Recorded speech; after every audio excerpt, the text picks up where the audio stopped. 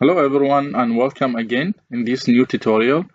Today we will talk about the I2C bus communication or inter-integrated circuit bus communication. It is a serial protocol. Okay, it's meant for low speed with only two-wire interface. It's first developed by Philips Semiconductor in 1982. Which mainly was proposed for TV communication for internal TV boards. Okay, and it's suitable for short distances with a couple of meters only, and it's very popular to be used these days by a lot of embedded system manufacturers and designers. That's why we are highlighted in this tutorial. The data transfer rate is start with 100 kilobit per second in the standard mode and can go up to 400 kilobit per second for the fast mode. Then it will go for 1 megabit per second in the fast mode plus, and also can go up to 3.4 megabits for the high speed mode, and the ultra fast mode can support 5 megabit per second. And for this interface, or for this bus communication, got several names actually. You can find it as I2C or I2C or I2C or TWI, which all they are referring to the same bus interface, which is I2C or inter-integrated circuit. And for the TWI, it's mean two-wire interface. Okay, now we come to the features.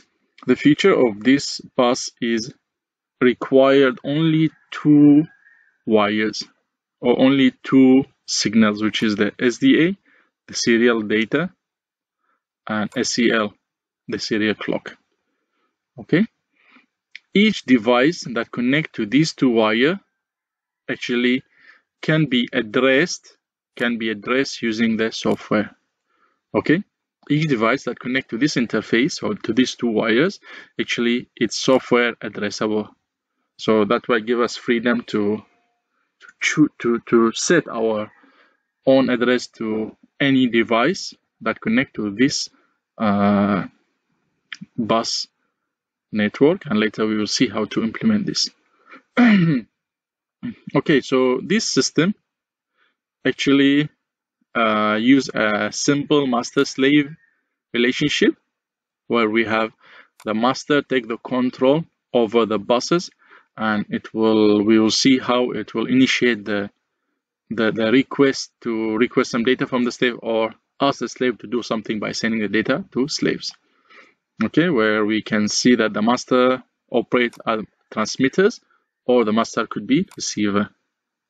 Either they send the data to the slave or request data from the slave. This all we'll see later how to implement it on the hardware with the software. Okay, it's true multiple master bus. These buses actually, they will handle all the data collision detection, and also they are able to prevent any data corruption, especially if we have multiple master. Okay, because sometimes we have multiple master, and as we said, the master will take the control of this bus. So this bus also, in the algorithm, it's able actually to detect the collision and also prevent it. That can guarantee that our data is transferred safer to the receiver. Then actually we have on-chip filtering circuits that filter all the spikes and noise that been generated inside the line of the bus. Okay, and also the number of the ICs that, or number of the any devices that connect to these two wires can be as maximum as the addresses, because as we said just now, the addresses of this one is flexible. We can set any address. However, it's got the maximum according to the maximum capacity of the address, which is 128, as we will see after this. Okay, so this is the general block diagram, of how to connect the I2C. So as we can see here, we have only 2 wire, SCL, and the SDA for data and clock, only for all the network. And here we have our devices. Okay, so here we have the master A. We assume the microcontroller is the master 1 and master 2. Actually, I took this picture from the I2C datasheet. It's already available online. I will try to link in the full complete datasheet in the video description for you to check it out if you need more details. And all the rest of these devices, actually, they are slaves. You can see we need only 2 wires. However, we miss here, if you can see here, actually we miss 2 very important lines or signals, which is the ground. The ground for sure need to be connected to all the devices. We assume this is a ground signal, also should be connected to all, because this is our reference. And also the VCC. Why I draw the VCC? Actually, the VCC no need to be come to all. We can use as much VCC as we want. Maybe these 2 with 1 VCC, the others with another VCC, another line, maybe 3.3 volt. But the thing is, we need to pull up these 2 lines to the VCC for one device only, or at one device. I say for this the master, we need at this master is connect to this VCC. We need to pull this high. So we need 2 resistors here. I'm sorry for this. It should be looks like a resistor, and another resistor for the SCL.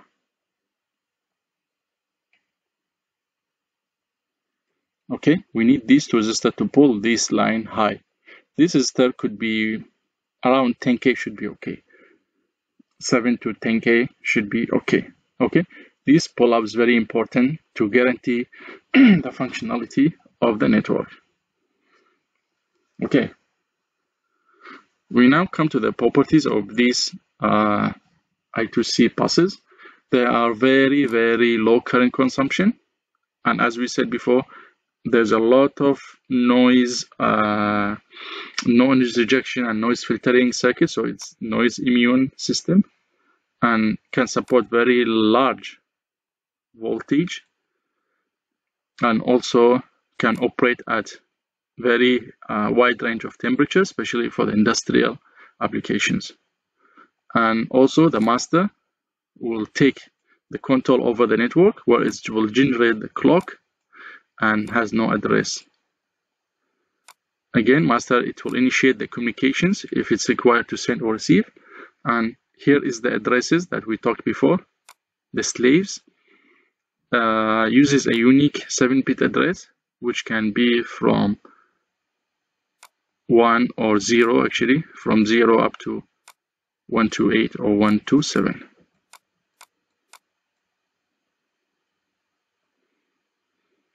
Okay, so today we will implement this network.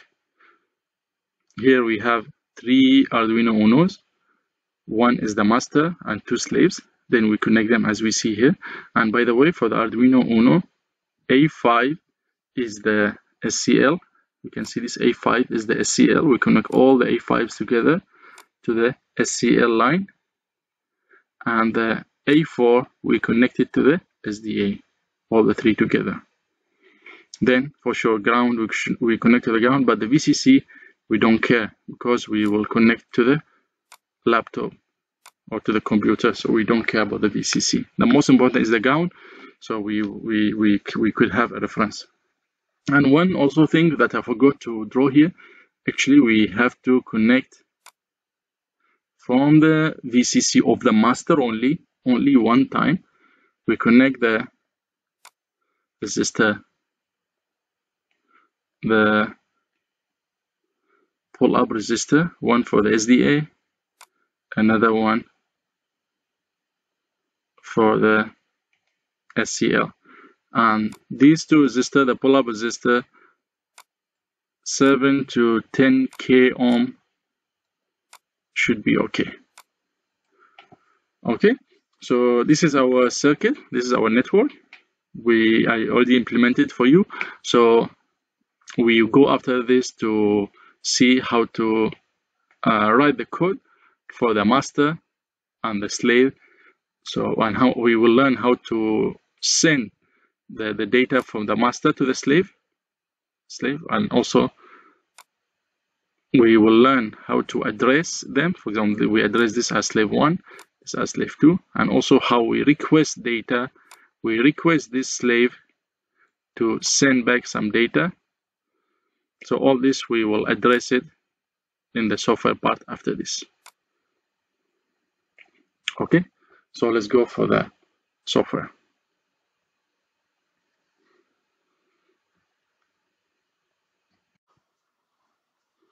Okay guys, so here we have reached to the fun part where we will start to write the code for the 3 Arduinos that we already connect them, as we saw in the previous slide. So first of all, I will start with the master code. So let's highlight the comment. This is the master code. Okay, so first of all, I'm lucky of us that we have the library that it will take care of all the side job of the I2C. So we just have to include it to take the hard job for us, which is called wire.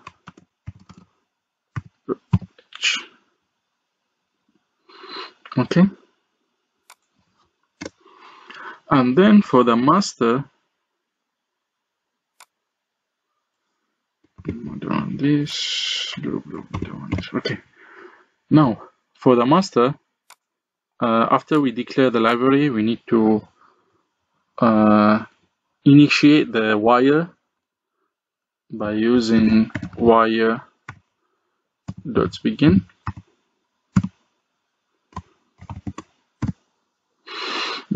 What else has to initiate the wire? Then okay, so now we come to send. First we will send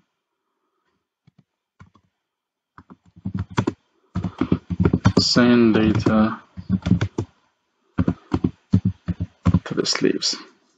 As you say, we have 2 slaves, slave 1 and slave 2. So how to send data? We will start by calling the address of that slave, and we saw here when we initiate the master, we don't need to have any address. See, we didn't put any address because this is the master, but we will use some addressing here when we begin initiating the wire for the slaves. Okay, so now wire dot begin transmission to slave number 1. Okay, first we initiate the transmission or trigger the transmission with the slave number 1, then we send the data wire.write.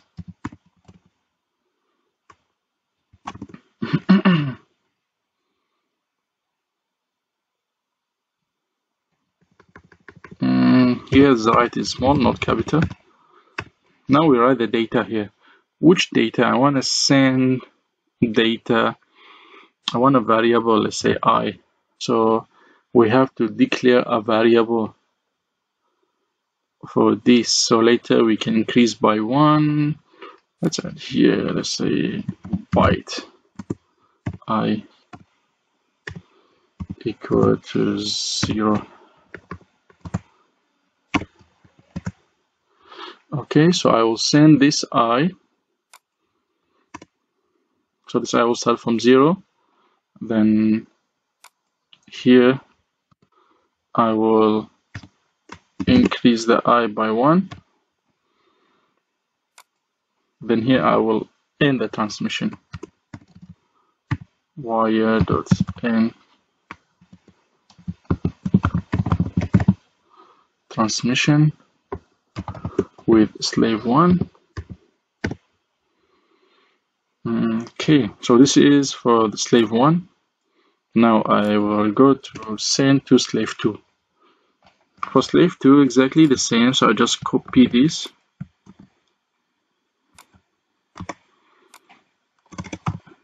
This is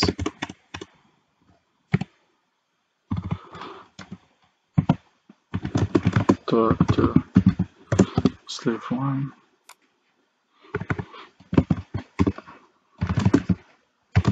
And this one is the code to talk to slave 2. So we have to change this to 2 and 2. But here I don't want to use the same I because this one is a byte, so start from 0 until 255. So or 245, 254.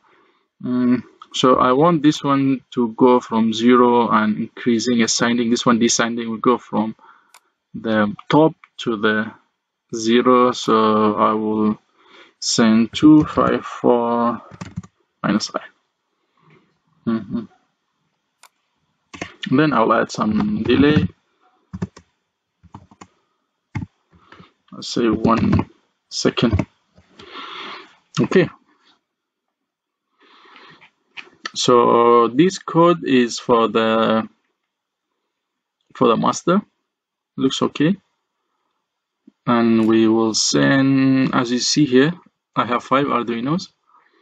Okay, so the Arduino on COM5 will be my master. So I will send, we want to save, thank you. Okay, it's compiling. Hopefully we didn't do any mistakes. It's very simple code. Yes, here we go, it's uploading. Okay. Done. Thank you, dude. So we have finished with the master. Now we will go to check the slave. So we will make a new. So this one will be for the slave. Okay. Let's put some comment here. This is slave code. Okay, for the slave, for sure, also the first thing we have to do is to include the library. So hash include wire. This library actually is already there installed in the Arduino. It's a default library, so I don't need to download it. Don't want this. I don't want this. So here for the initializing, we will see how to initialize the I2C wire dot begin, and here we will initialize with the number, where this number it will represent the address of that board or that node inside the network. Okay, so now the master just now he sent the data, so this one will receive the data. So the slave will be receiving. So wire dot on receive. Okay, because that one will be transmitter, this one will be receiver. On receive, we will go to the function, let's say RCV, and also, yeah, this is a function to receive. So now we will build for the loop. We don't have to write anything inside the loop here because everything will be handled by the function. Okay, here is the receive function. I2C receive function. Okay, so it will start with void because it will not return RCV C function. Okay, inside this, what we have to do first to receive or read the data from the I2C, the slave on the I2C. So first we have to check and make sure that the wire is available. Yes. As long as it's available, what I want to receive my data. Let's say I put it on R equal to wire dot 3. Okay, and here I have to declare my variable. Let's declare it here. Let's say it's integer. Actually, this one will not send more than 1 byte, but it's okay. Let's say assume it's integer R.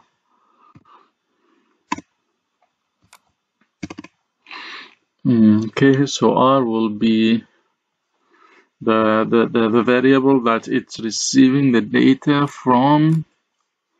Then let's see what we have to do with this data that we receive from the master.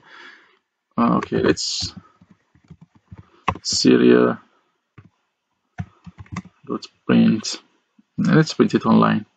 Sorry, print it on the serial print line R.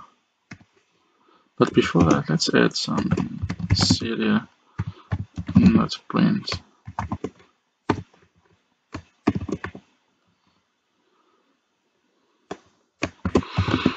Let's say slave 1 I got this. Okay, it looks completed now. So this one for slave 1, yeah, because this is slave 1. Okay, so let's compile, see if we forgot something. Oh yeah, I guess we forgot to initiate the serial. So here we have to write serial dot begin. Baud rate 9600. It looks nice. Okay, so now let's see. So just now we update the master on 5. Let's update the slave on number COM4. Update, cancel.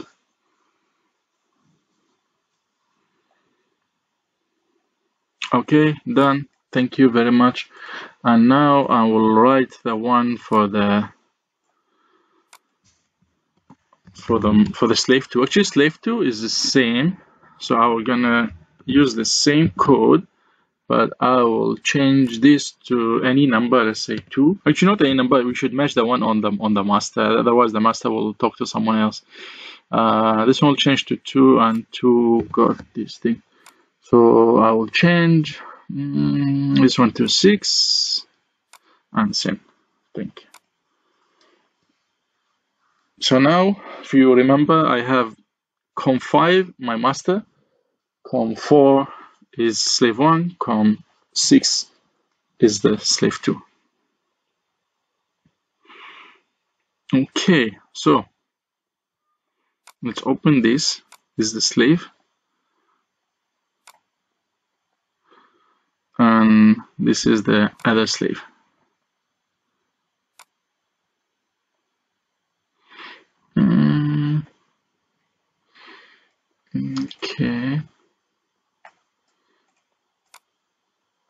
Okay, so as we can see here, for the slave 1, it's go from 0 all the way to 255. You see, it will be increasing. This one will be decreasing from 255 all the way to 0.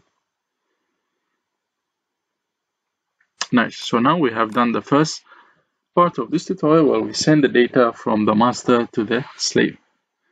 But now let's say we want the master to request data back from the slave as well. So let's close this. Let's see if we can change the master. Yeah, we can change this master to request some data from the slave. So instead of only we sending, so here we send, actually we want to request. Let's say after this here, we will request from the slave. Let's say which slave? Let's say slave 1. Let's say we request only from one slave, just for example. How to request? We write down wire dot request from. Okay. Now I will request from where? From slave number 1. I will request 2 bytes. Here. Please focus here. Here the master is requesting 2 bytes from slave 1. This one is very important. You have to, the first what they call the first variable, or the first location in this function, the first parameter is actually the slave address that you want to talk to, which address you request from, which address. The second variable is how many bytes you want from this address or from this slave. So I'm requesting 2 from slave number 1. Now while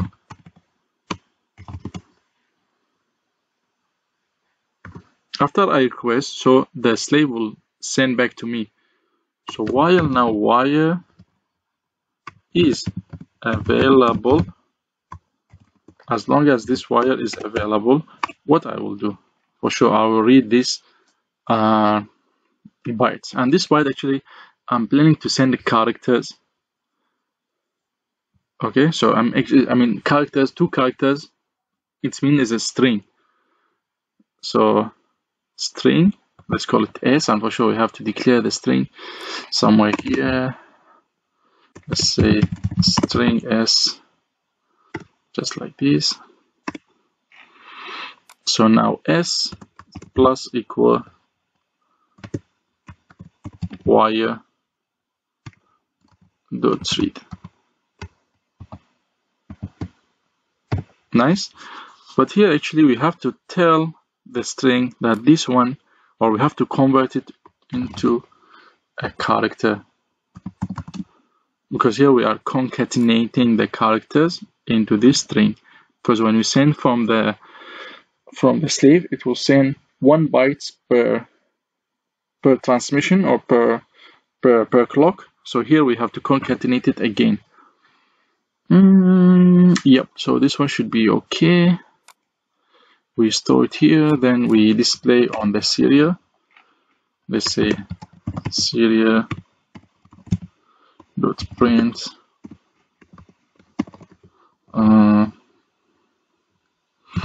receive from the slave 1. Receive from the slave 1, and here serial dot print line our S, and here don't forget, because after here actually we are concatenating. If we are not empty out the old data, it will keep add on accumulating the old data. So it's very good practice to empty the data inside the string. So S equal to an empty space, that's all, and let's add some delay. This one maybe 500, half a second. Here, okay, let's see what we have missed out. This one, okay, then we have read, print. Yes, we have to initiate the serial dot begin, again 9600. Okay, looks nice. Let's update this to Arduino on COM5. Yes, correct. Upload, cancel. Okay, so here the master will be requesting data 2 bytes and to be specific from slave number 1. So now if I call back slave number 1,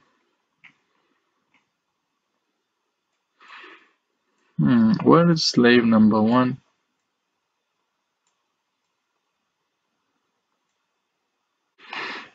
Okay, here is it. So here is the slave number 1. Here's the slave number 1. So for the slave number 1, what we need to do, so here we have the function for the receive data. Now we want another function, wire.on request. Now the master is requesting from the slave. So let's call this function req. So this is the I2C function. Let's say this one is the I2C request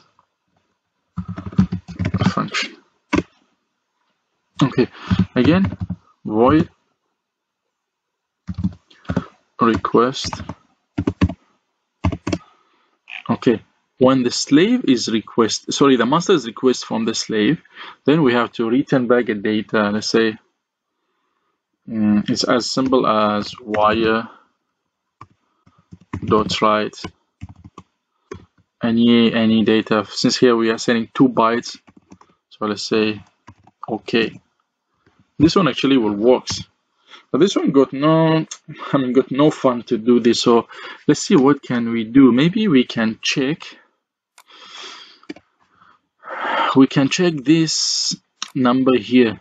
Remember, it is a byte or is integer. Actually, I'm receiving it. So if I receive this R is able to be divided by 3 without I'm able to be divided by 3, then I will return it's okay. Sorry, if not, I will return no. So I will check if R, the one we receive here, when I divide it by 3 is equal to 0, is able to be divided by 3, I will return back okay.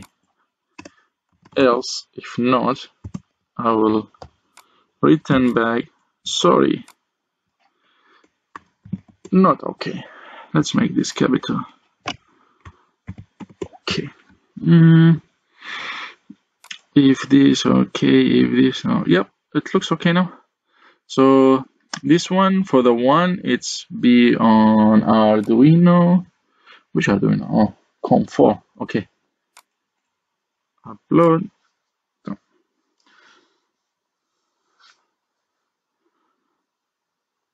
Okay, done. So let's open this. So this is COM4 for, yes, slave number 1. And where is slave number 2? Where is it? Slave number 2.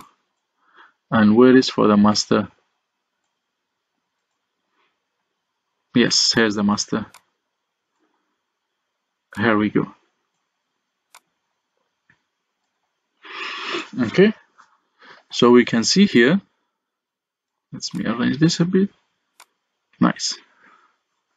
So we can see here that the master is updating the slaves. You can see this, the master is updating the slaves, and at the same time the master is requesting from the slave 1 whenever the number that the slave got is able to be divided by 3, it will return OK. If not, it will return no. Okay, so by this, we have learned how to send and request data from and to the masters. Is very useful and very helpful. We can use this into many projects for research or even industrial project.